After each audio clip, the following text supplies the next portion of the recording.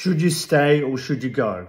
And when I answer this question, I'm not going to be talking about abusive relationships. Clearly in that situation where there's physical abuse, you should be leaving and getting out of that situation immediately and calling the police.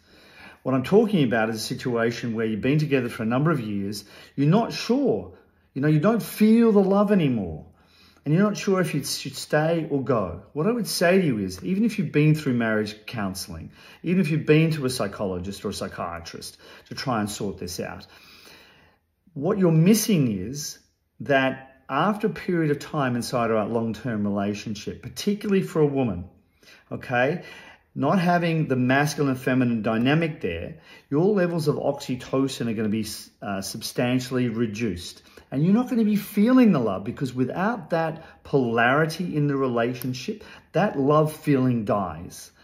And when you bring that feeling back, when you have the polarity with those different energy states inside the relationship, there's different emotional states inside the relationship, what that generates inside a man is massive doses of testosterone, as much as 40% increases.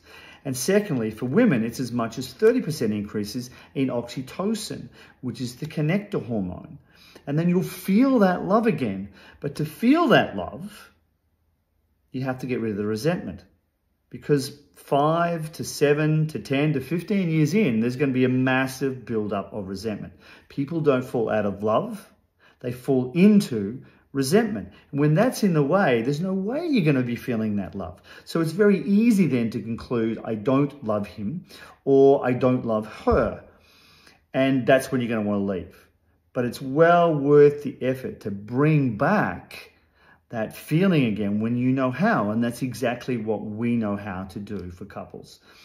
And there's some video testimonials up on my TikTok page. Go and have a look at those. And there's hundreds on our website, relationshipcode.org, O-R-G, and have a look at them. And you'll see couples that came in convinced it was over and wanted to leave, and suddenly they're back in love again.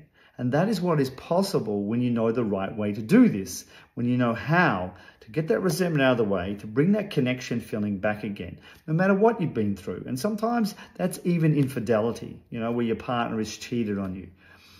We can assist you to get back to love again, and to ensure that they are in a place where there's no desire to go and have infidelity. And what's very easy to understand in a relationship is that once you get to the point of not feeling that, divorce seems like the only door that's open. But I'm here to tell you that it's not. There are many ways you can come back into love again. And that's what we love seeing with our clients. That's what we love seeing in our events.